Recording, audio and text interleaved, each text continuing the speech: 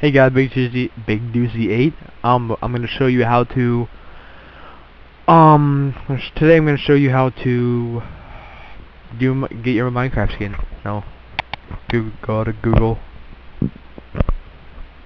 Go type in here www.skindex.com. That's not what it is. Go Skindex just on like Google or something, and it's right here. I'll put a link in the description so you guys don't have to go like search for it. Then you're gonna wanna find one that you want. I'm gonna do this one right here. You're gonna wanna download. Then go to your downloads, and then show in folder. Right there. So bring it out to your desktop, and there's gonna be two ways to do this. So I want that's one way, and then the other way is to upload it, and that takes you to the Minecraft website, and it'll say yes, change skins, and then you'll be able to just do it right there. I'm just showing you the harder way.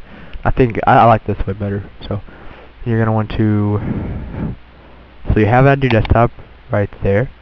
Then you're gonna want to go to Minecraft,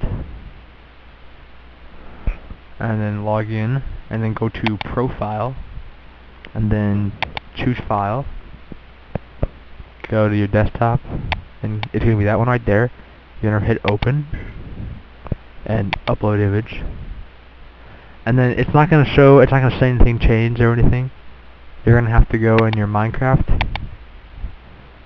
run.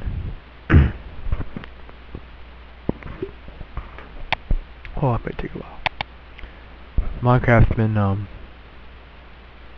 being mean to me lately. It's been like doing stuff mean to me. So yeah, then go in. If you guys don't know how to, if you guys want to put some texture packs on, go to my other video. Annotation will be right here. Right here. The whole video will be right there. The whole video. So I am in my Minecraft world, and there's the person. So thank you for watching. Please comment, rate, and subscribe for more videos. I think I might be showing you guys my server. Yeah, if you want to get on my server ever, just ask me and I'll see what I can do. And comment saying if it worked or not, and if it didn't work, tell me why, or ask me why it didn't work, and I'll see what I can do.